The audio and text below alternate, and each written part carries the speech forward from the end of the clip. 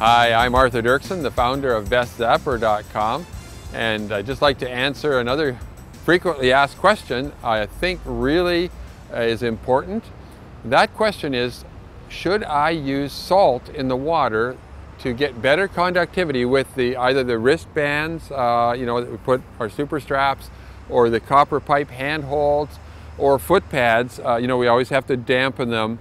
And shouldn't I put a bit of salt in the water to get better conductivity? Everybody knows salt increases the conductivity of the water.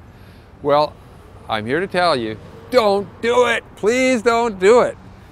We have seen so much damage caused by salt unnecessarily, because the conductivity is excellent with tap water. Even with distilled water, you'll find that there's enough salt naturally present on the surface of your skin or your hands that it will give perfectly good conductivity with tap water or distilled water on that coating.